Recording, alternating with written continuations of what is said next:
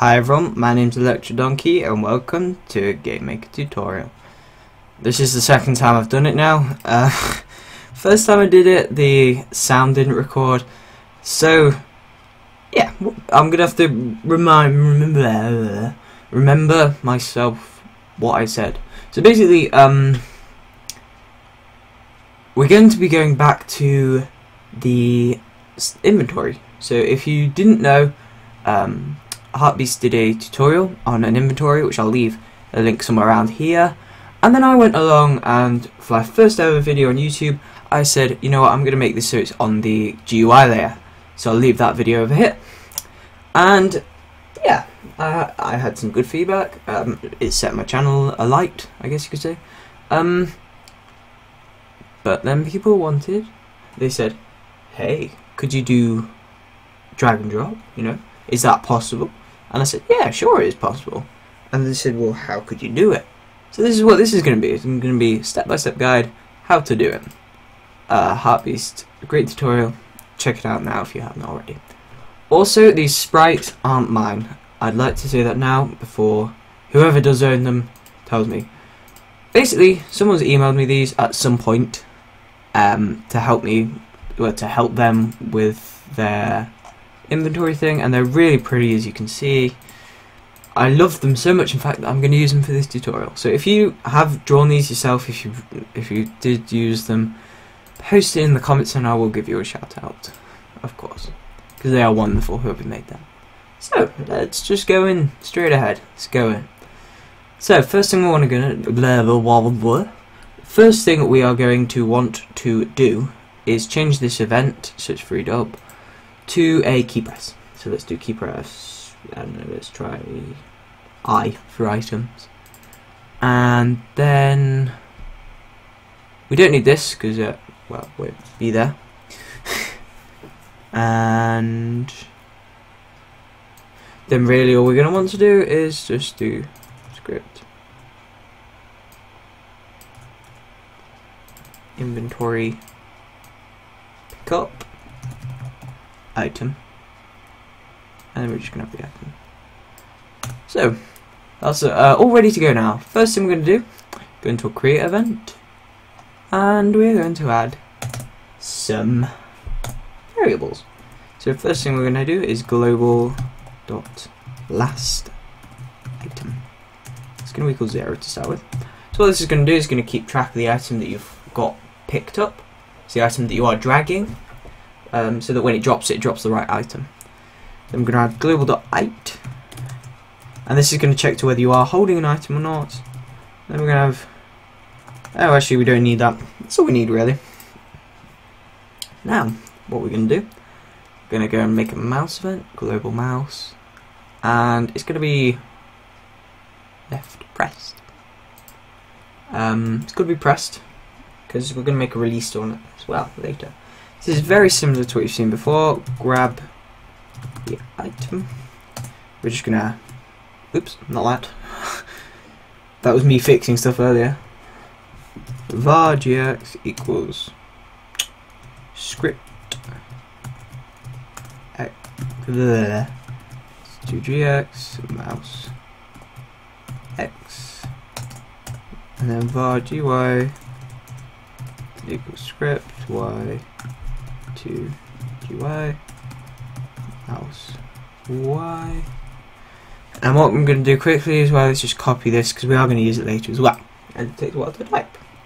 So if the count of where we are, which is in this case gx, not xx, is bigger than 0, oops, going into Python then. We're not doing Python. Then we are going to remove the item. This is just temporarily. I've done that wrong, I know. It's just going to temporarily remove it, so it's not in that spot anymore, because it's going to be in our hand. Oh-ish.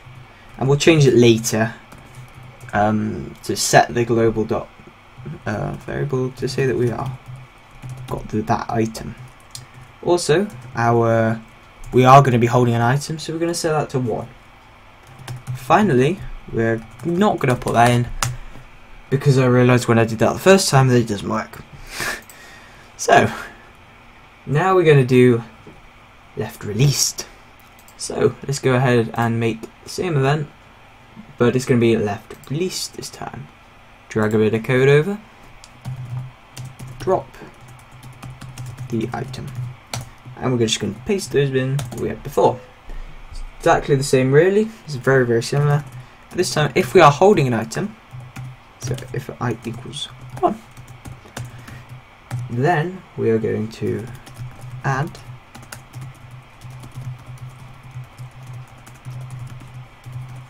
the item that we are holding.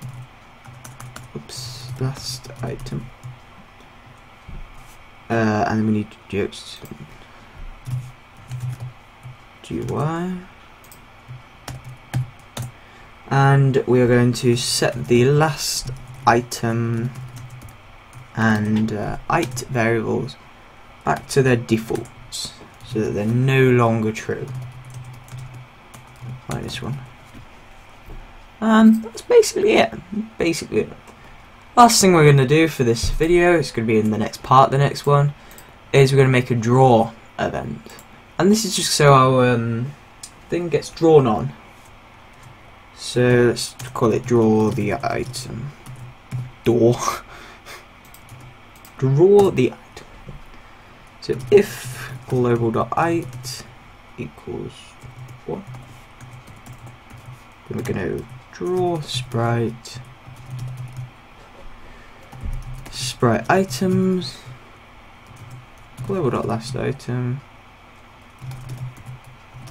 This will be sprite items on yours. For some reason I named it something different on this one.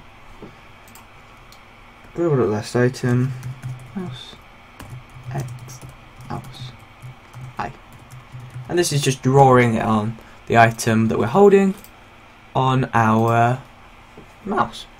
So we can run this now. It won't work properly, but it'll probably do okay. So, for some reason Fraps is... Right, 1 second, I'll just get rid of that. Fraps has decided that this is a fully working game and it needs to put its overlay on it. So now we can press I and it'll add a random item, as you can see. And we can kind of drag it so the number goes down and you can see the item being drawn, but when we drop it, it doesn't know what item it is because we haven't set the global.last item variable. And in the next video, if you want to go and watch that, it'll probably be out next week. We will go over the scripts and how we're going to change them around to make it work. So, if you enjoy this tutorial for the second time for me, you know, this has been a 20-minute video for me as opposed to what would have been a 10 video. Sorry if it sounded like a vacuum that's going in the background. That's just my laptop's going crazy. But if you enjoy this tutorial, leave a like. Check out Heartbeast always. And I will talk to you later.